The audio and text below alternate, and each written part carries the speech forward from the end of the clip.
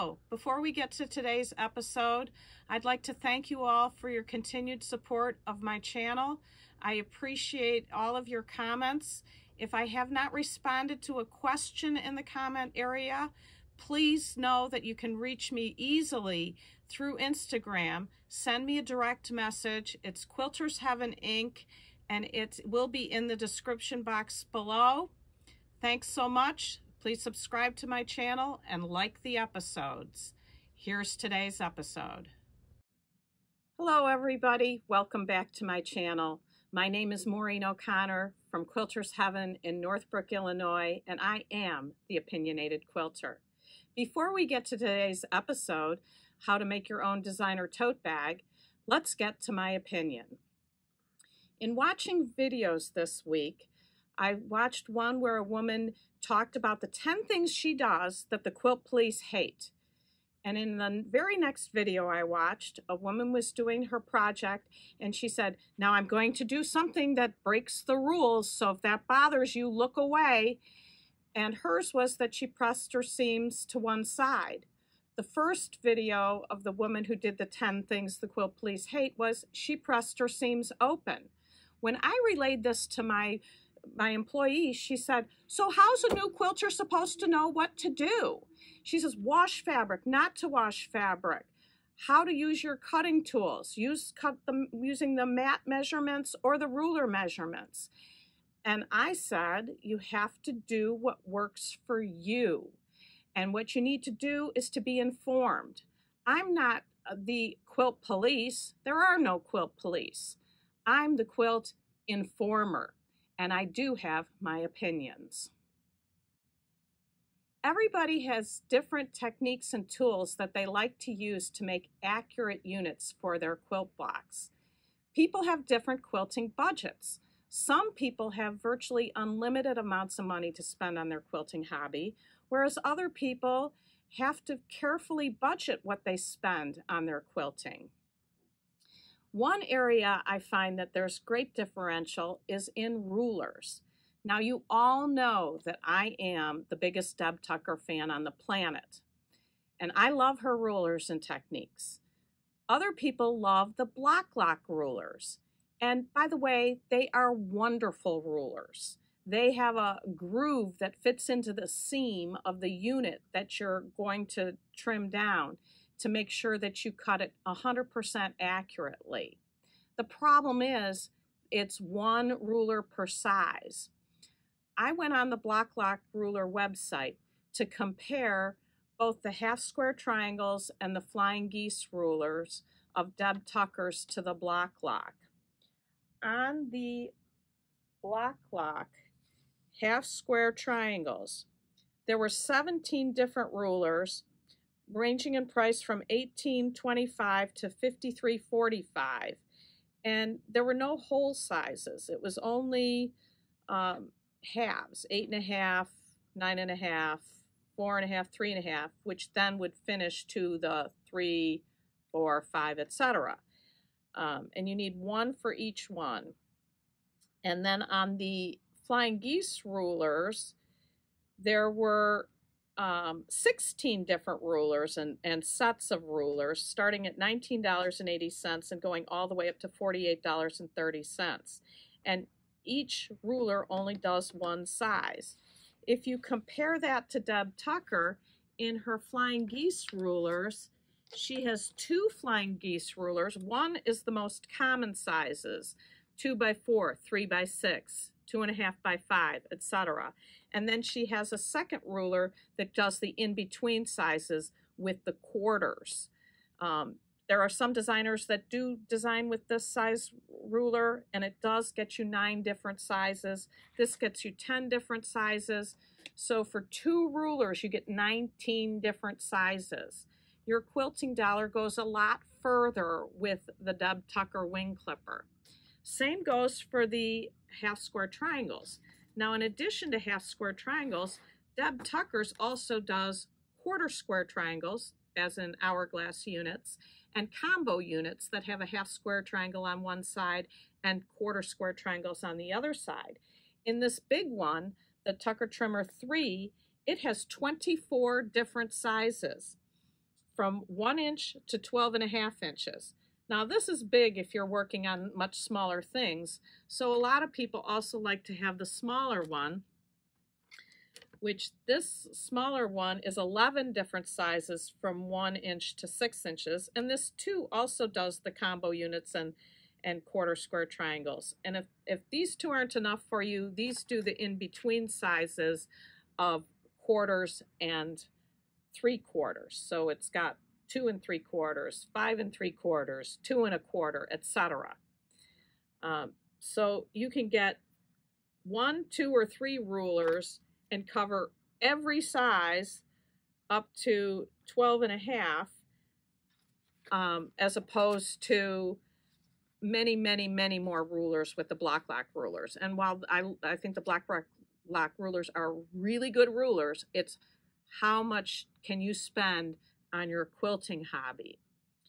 So that's my opinion today. Let's get to our project. This is the designer tote bag that I'm going to show you how to make today. I've made several versions over the years. This one has an outside zipper pocket. It has a button loop, an outside non-zippered pocket, and it has a zipper pocket on the inside, and it also has, and you can't really see it on the camera, a inside not zippered pocket. And I quilted this to look like the Vera Bradley bags. It's a 60-degree diamond. I'm going to hold it up to the camera so you can see the quilting.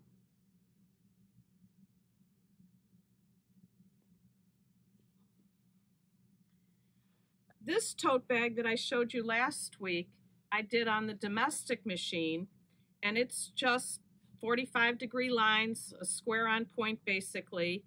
And I hung this quilt to show you. Here's its matching giraffe that I had made 2 but only used 1 in the quilt. Elizabeth Hartman's Spectacular Savannah. I love making her patterns. They are so much fun. And if you have any extra blocks, a tote bag is a real good way to use up that orphan block. So what do you need to make this tote bag? If you make this size, you will need 1 yard of main fabric. You will need 1.25 yards of backing, less if you quilted on a domestic machine. I needed the 1 1/4 because I quilted these on the long arm. I used 2/3 yard for the straps. This is the way I make the straps. You can make your straps however you want to make them, and you can probably use less fabric. I like these because it's 4 layers of fabric and it makes it nice and sturdy. Not necessary is trim. I used 1/3 yard of the blue trim, and I used 1/4 yard of the yellow trim.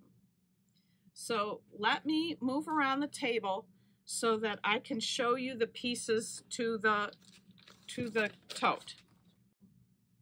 In addition to the fabric requirements, you will also need a button and 2 zippers. Now from your quilted fabric, you will cut 2 pieces 20 inches by 18 inches. That's 20 across and 18 high. For the inside zipper pocket, you will need a quilted piece 8 inches in width and 6 inches tall. You will also need a plain fabric that is also 8 inches in width and 9.5 inches tall. For the outside zipper pocket, you will use a piece 9 inches by 10 inches. 10 is the width, and you will need a 2-inch cut piece of trim to attach to the top of the zipper.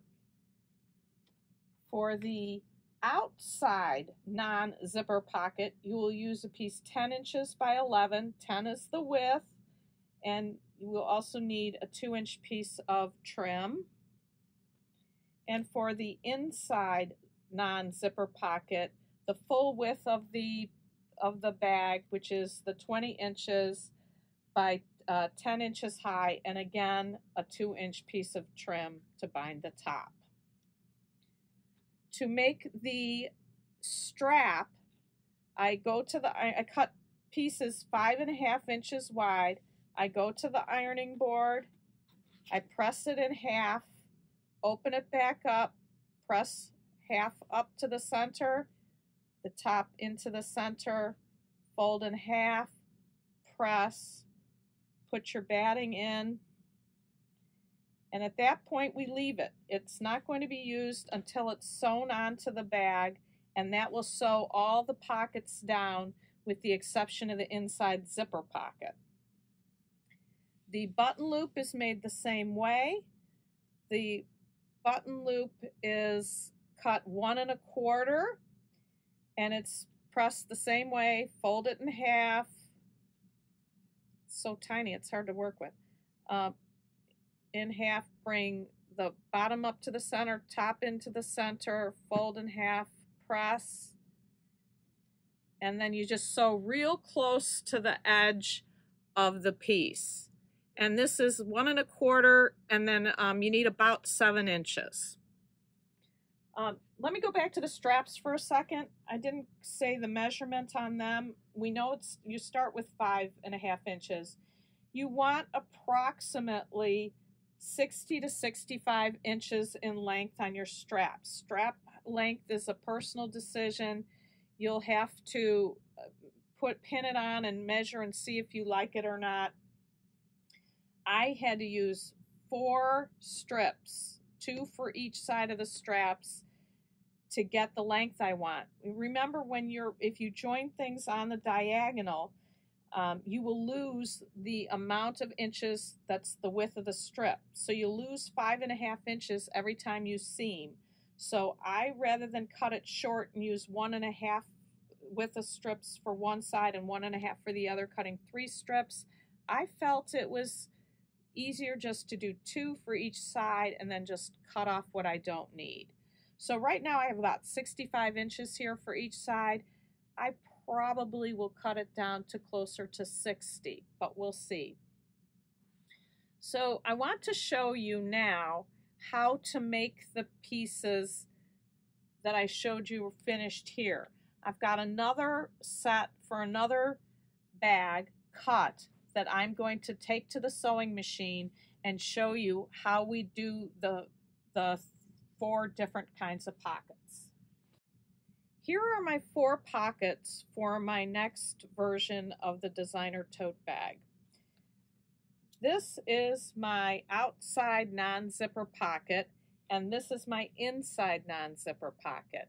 All we do on these 2 is put a binding on it, sew, flip to the other side, and sew down. I'm going to set aside the inside non-zipper pocket because it's done exactly like the outside. So we're not going to show the 4th one. I will take this to the machine when I take the other 2 to the machine. Let me show you the inside zipper pocket. This is where we have our 6x8 piece of quilted fabric and our 8x9.5 piece of the plain fabric.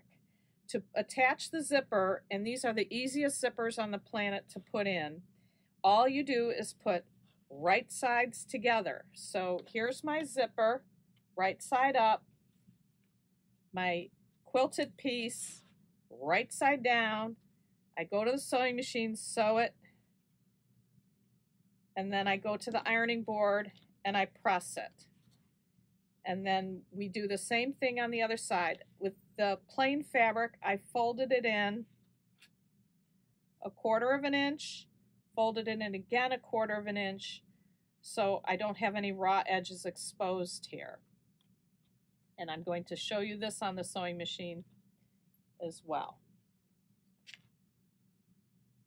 Same thing here, almost exactly the same thing, just slightly different. There's no raw edge here because this is all going to be closed up to make the pocket. This is going to get sewn with the strap onto the bag. So here I put trim, which is the inside of my bag. That's the other side of the quilted fabric. On the other side of the zipper, as opposed to this one that has the back of the pocket on the other side of the zipper. So this is your 9 by 10 inch piece for your outside zipper pocket. And I did the same thing here, right sides together. Here's your right side down. Here's your front side of the zipper. So go to the ironing board and press. And then on this side, I just used a raw edge here. I did not fold this in like I did here because this is all going to be sewn down. Even when you open the zipper, you're not going to be able to see this edge. It's up inside. You're going to be putting things down inside. So I didn't care that it was a raw edge. Here, I have to then sew this closed on the top of the bag. So I did do the fold in a quarter, fold down a quarter, so that there's no raw edge here. So we will sew this down when we sew it to the bag. So let's go to the sewing machine so you can see how I sew these.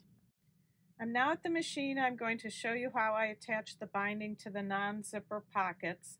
I have my 97D foot. I would normally have the 0mm plate on, but because we're going to be switching to my beloved 10D foot next, I just thought I'd leave the 9mm plate on. And I'm just going to sew it 1/4 inch.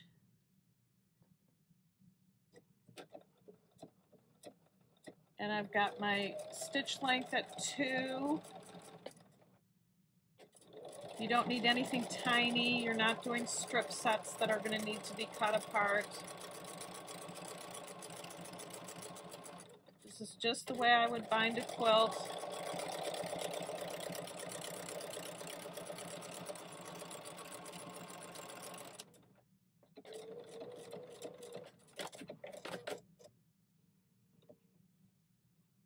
And I would then go over to the ironing board and press this over here. And then I would just sew it down. I would not hand sew like I would on a quilt, but I just press real good and then sew it down. On the zipper pocket, I'm going to just sew just like I did there. I have right sides together, right side of the plain pocket, right side of the zipper, and I'm just going to sew that at 1/4 inch as well.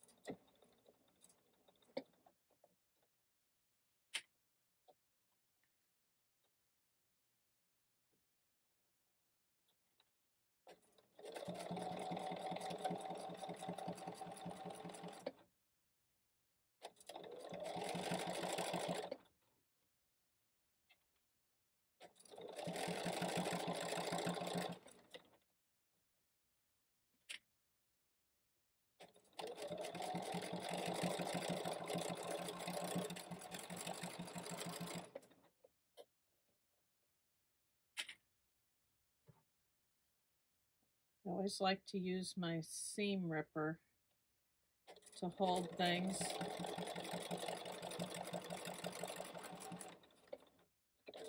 And now that one's done. And just like the other 3 I showed you at the table,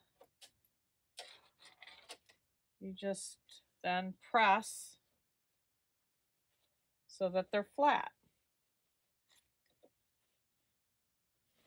And now on each one of these, on the top stitching, I switch to the 10D foot.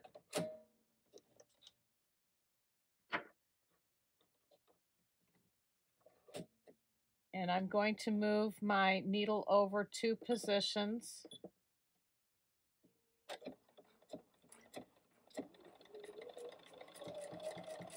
So I'm just using the guide on this foot right in the seam where the zipper meets the quilted fabric, and that's going to hold the zipper down.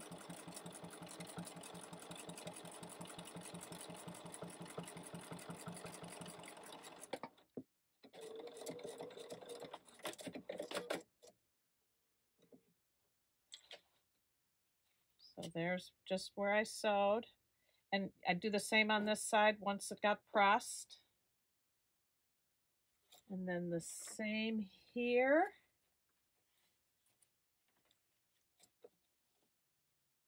Really don't have to show this to you. It's just the exact same thing.